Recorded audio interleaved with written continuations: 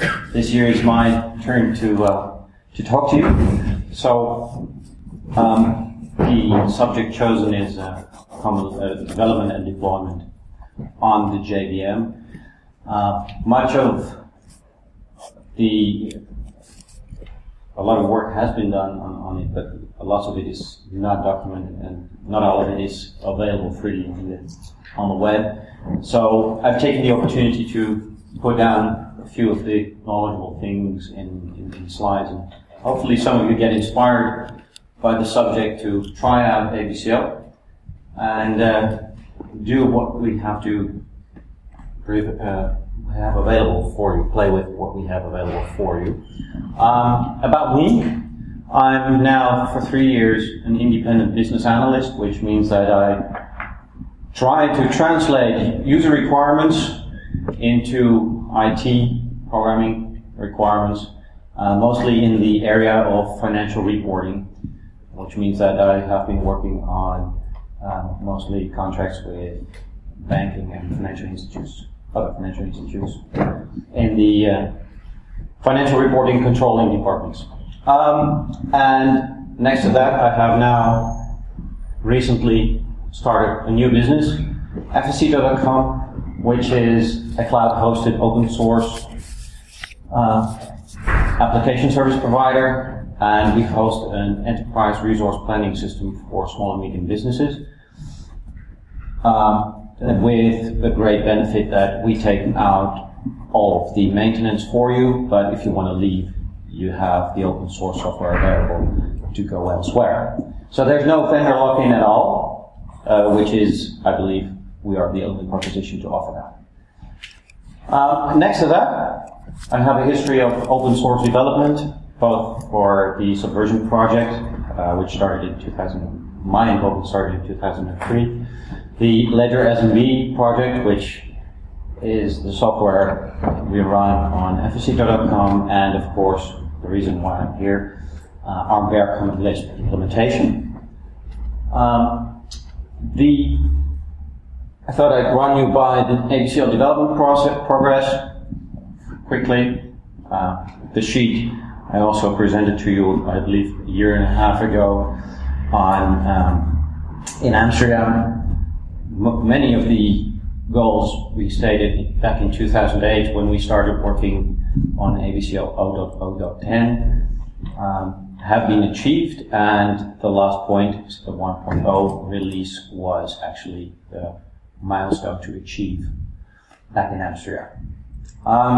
So back in Amsterdam we estimated AMOC compliance, or AMOC protocol implementation, to be established in version 2.0 somewhere in the far future. And I must say that we're very glad to be able to say that we, with the efforts of Rudy Schlatte, we were able to change that. But first, we have done a lot of things have changed in the Lisp community, especially with respect to the tools we as implementation developers can use. We have always, once our ANSI Lisp failures, ANSI Lisp test failures were down to tens, we have tried to improve the practical usability. Can I run libraries which are freely available on the web on the implementation of ABCL? Well, with the advent of QuickLisp, and especially the CO test grid project, we're now able to assess that in an almost integral manner. We were just running Maxima tests or other libraries at individual moments, but now we can safely say that we know how well we're doing. So we're integrally measuring practical usability, and we're using the feedback from the CO test grid and QuickLisp projects to improve those points where people are most likely to run into, and actually improve the fact that you can use ABCL as any other common Lisp implementation on your projects. So, the state of today is that Mark just uploaded the release candidate for ABCL 1.2, which has nearly or closer to mock test case completion, or no failures anymore. It runs lots, because of that, runs lots and lots of additional quick Lisp libraries, and especially the ones which have high download figures mostly require closer to mock. So, and we have some other long-standing bugs fixed, which would prevent certain libraries of running. So we have, of course, new next steps defined. We have a long-standing issue with the pretty printer and gray stream implementations not mingling well together, and it requires some deep rewiring of restructuring of some parts of the implementation. So we never really got into it. But now that we have the AMOC protocol in place, we really should get down to this one. And of course, as ever, we work on optimizing the implementation, draw size, execution speed, etc. So, what do people use ABCL for? Well, for a fact, I know that there are a number of commercial uses which have not been publicly announced on the web. One is that it's being used as a scripting language for a commercial web-based, a different one, by the way, an enterprise resource planning system which is completely coded into Java, but the owner of the system wanted a scripting language for customization and trigger implementation, which would allow him to, adapt the software quicker than he would be able to do so in Java for other customers. And he has embedded ABCL as a scripting language in his implementation. My own use is to use it as an embedded application engine. So although I have an application which I will be showing you in a bit, where the UI is all Java, but the actual business logic is implemented in ABCL in Common Lisp. And I know for a fact that Hans is using it in a standalone manner, not embedded, but I was about to ask Hans during the break. I didn't get to that. So why use ABCL? Well, for me, personally, these are the items. It is a back when I had to decide, it was a cross-platform UI. As pointed out in the talk before, what do we have on UI choices? Well, within the Lisp community, not very many which are platform independent, so the Java situation was a lot better, and this was one of the reasons. Also, ABCL uses a VM model, but and a vast amount of resources are being spent on creating a quicker, better performing JVM and garbage collector. Well, we're a 3-4 developer man team. We don't have the resources to actually spend a lot of time on GC performance, but we tap into the resources that we can get from Sun and Oracle these days. And as I said, one of the other reasons for the other commercial implementation is to be able to run code in the same image which is running a Java application which needs customization. And the last point which counts for my business very much is customers want to hear it's Java based. Because that's what they support in their data centers. So, how does it work? Well, I have a picture of the application. It's a desktop application that I'm offering through the Hux consulting business. It's a tool which helps financial controllers create a budget, reason about it, and calculate that. It's a tool which defines a DSL in which we create, in which the business defines its financial operations, and then in Common Lisp I code out the business logic which drives the calculation of the model as specified. So how does that work? Well, in a general overview, we have the Java UI, which is entirely written in Java and uses all the Java interface builders, etc., which you can't use once you get past a certain point. And then to make sure that the Java side looks or works as much as Java can work, and feels like Java, and in the end maybe if the application grows, Java programmers can work on it. There's a bridge which translates all the Java events and calls, APIs into Lisp world. The Lisp world feels a bit odd. I'll have a screenshot of that in a bit. And it's nice to have a Java feeling of the world, because you get into the technicalities. It feels too technical on the side. Then there's the CL code, which is just the custom code implementing the calculation drivers, etc. And then you have the CL libraries, ABCL jar, which is the ABCL system. Well, all of that needs to be started, unfortunately, right at the beginning of the application, which is too bad. ABCL doesn't have a dump image or anything like that. We need to start with a clean world, completely empty, and every object needs to be created, instantiated separately, which means instantiating several thousands of symbols and packages and all that stuff, which takes a few seconds at startup. And then you have to load all the depending code, of course, which can take another amount of time. The basic startup that we do, which I said the few seconds, I mean, that is a bare Lisp system. It's not really the full common Lisp system, because ABCL loads the bits that you require, such as CLOS if you don't need it at the beginning. ABCL doesn't load it, and it gets loaded whenever CLOS related function procedure or symbols being referenced. And then, of course, the results have to be passed back through callbacks, results, error generation mechanism, which would amount to a hybrid of handling Java exceptions or generating Java exceptions based on any conditions generated on the Lisp side.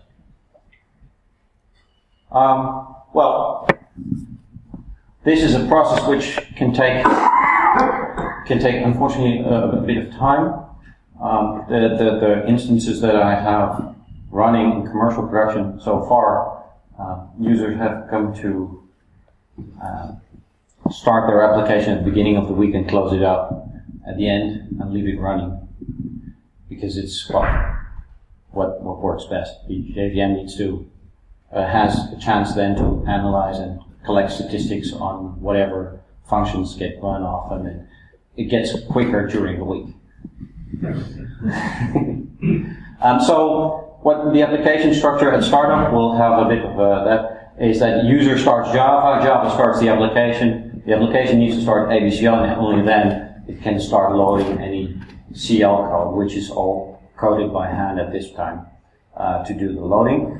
I was very quick to see that the new ASDF version 3 includes a way to generate a concatenated FASL a precompiled FASL for an entire ASDF system, and that would eliminate the need for my manual loading of all the FASLs and load it without the need to actually drag in the additional ASDF dependency, which unfortunately takes another few seconds to load on ABCL.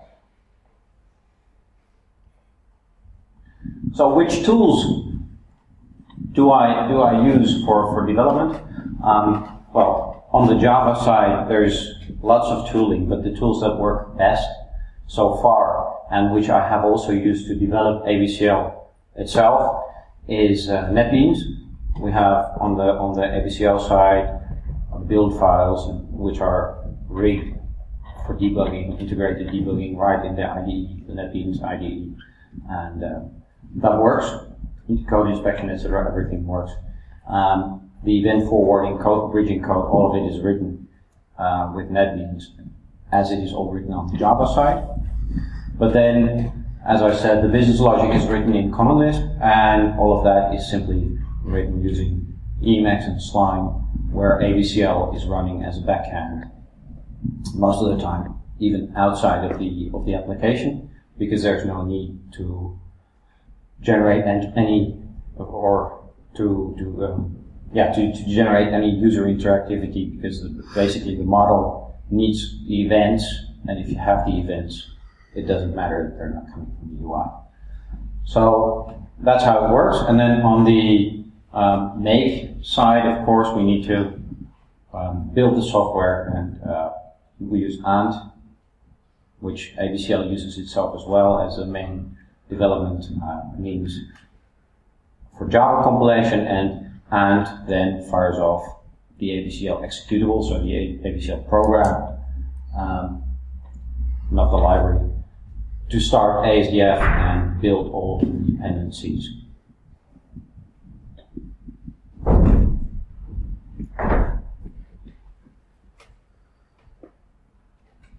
The result is then a normal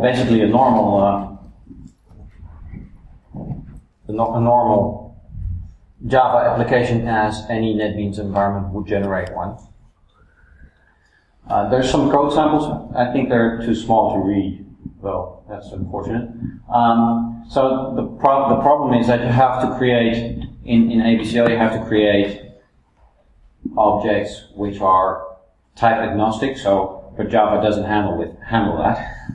So we have a special types for everything that you would expect to be the normal built-in type in Java. We have a Lisp string, which is a subtype of a common Lisp object type, which makes it possible for us to declare type agnostic code. So we have here, for example, a function returning a Lisp object, and that Lisp object is type agnostic, so you can return anything there from a string to basically even things which have not been defined in the Lisp world, as in the Lisp spec.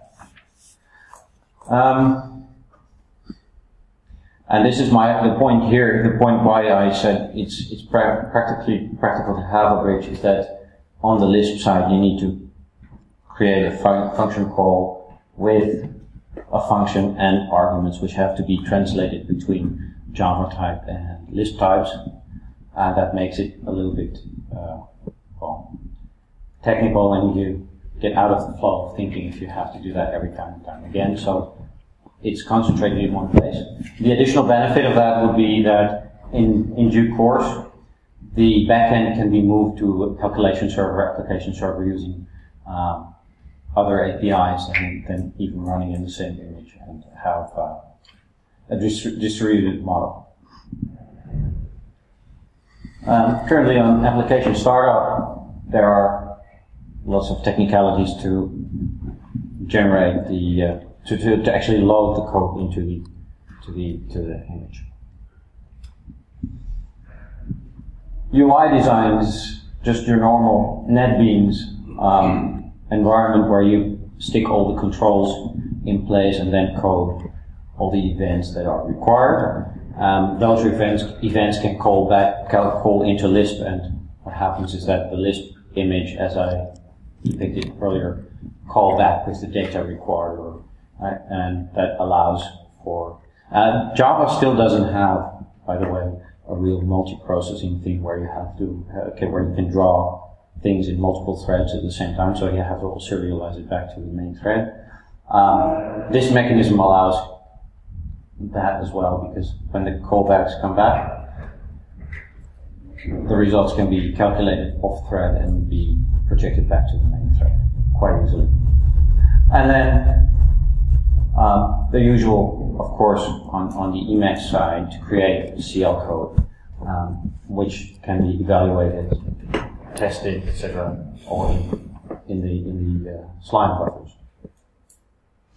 Then on the deployment side, It's simply a main application jar. That's how NetBeans delivers its applications. There's a top-level application jar which you can double-click and the application starts. And there's a library directory which contains all the dependent jars. And well, the common Lisp facils, precompiled facils, simply can be stored in the same directory and loaded at application startup, or hopefully later in a separate thread. So for now, that mechanism uses I designate each file separately, but as soon as I get around to actually implementing the concatenated facil support on my side, that it will be a single load command, which then loads all of it. And this directory can simply be zipped or even passed around unpacked, and it runs off a simple USB stick, or it can be run on any other media type that can store, even as read-only, 8 megabytes of 20 megabytes of storage. So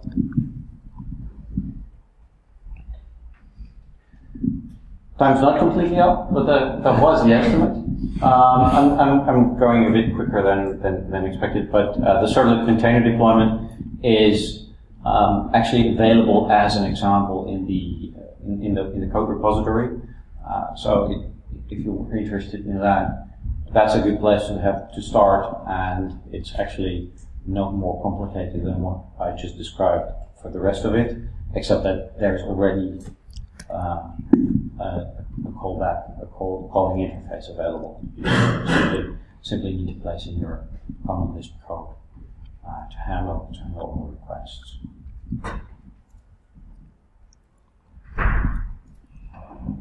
So that's about creating and deploying applications on the JVM. As far as I'm concerned, what I've learned myself and remained until yet undocumented.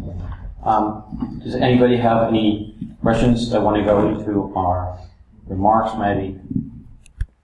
Okay. Can Java pass a function into Lisp and Lisp invoke it with appropriate arguments? Yes. Well, then yes. And the example you had was passing a Lisp function into Java, from that side. Yes. Well, I have it both ways. Okay.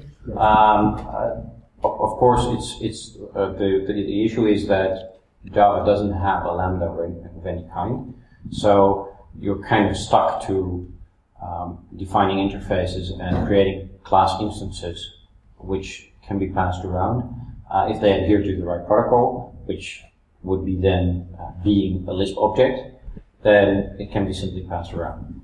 Yes. And you can invoke it. Yes, you can invoke Java methods, exactly. Well, there's also an FFI which invokes Java methods directly on Java instances. So you can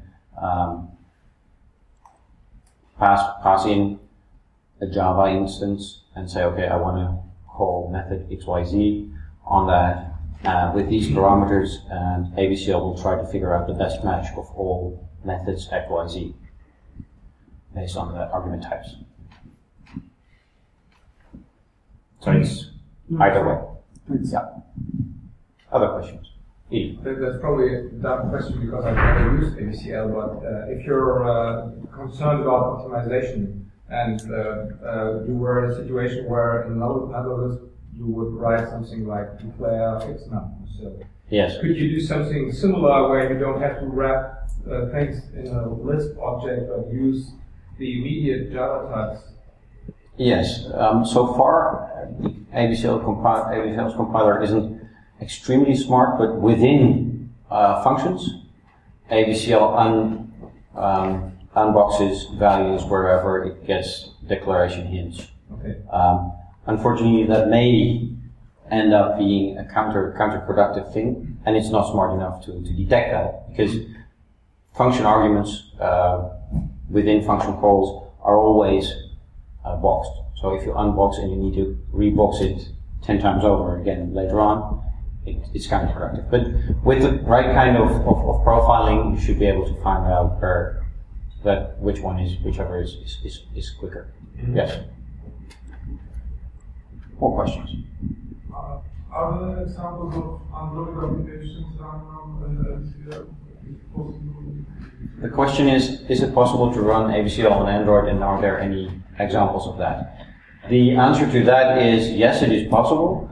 Mark Huelsmann has a few patches which make it possible. That is, it's not possible out of the box because we depend on a few Java types which are not available on the Android Java SDK. And there isn't a compiler. Right, and we can't compile, we can only interpret on Android because the class file format is not the same on Android as it is on the JVM. But we would gladly find other people who have time and willingness to help us achieve this goal, because it's definitely a direction that we feel is appropriate. Yes? How complete is the slide and swing kind of stuff? I'm just wondering what it's like to develop with ABCL. It is relatively complete. It's one of the things that's missing is that in compiled code, the variable allocation has been compiled away, and you can't inspect without the ABCL image cannot inspect its own stack. So we would have to make an intermediate format of the stack to actually be able to inspect that in a special debugging mode. But other than that, objects can be inspected. There are lots of other features in Slime which do work, and I must say that last time I used it, I mostly use NetBeans and inspect the raw objects, but that's more of a historical thing. It's what was there when I started. So yeah, it's doable, but it's not yet complete. I believe, Mark, do you have any? Yeah, no, most you can threads and stuff. So with some things that are efficient, so we have you can't set a breakpoint in this. Okay? And we have a no op implementation step, which is allowed by the answer. So something we can go to the stack, grab the stack, and we cannot, because of the JVM, we cannot resume computation at an arbitrary point off the stack. We can't pop stack points and stuff like that. But other than that, I think most everything works. Inspector certainly is nice, and you can see everything. CLOS methods show up. One kind of deficiency is that there's the who calls, the stuff that uses the XREF. That's not currently working, but that's probably not that hard to do. Yeah. So relatively complete. My typical pattern is to do a Control C on this function to run. That works fine. So that's how I debug. Go to the function, maybe add a few print statements, get the interpreted version, and then that really works. That really works. Okay. More questions?